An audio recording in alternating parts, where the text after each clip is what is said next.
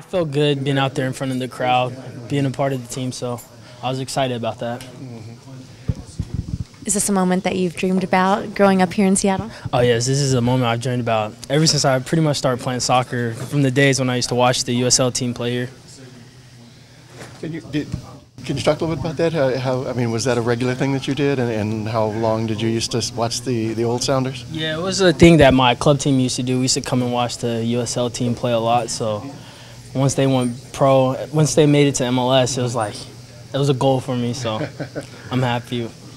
Were there any favorite players from those days or any of that? I used to like Roger Levesque back then. Yeah, I used to always watch him.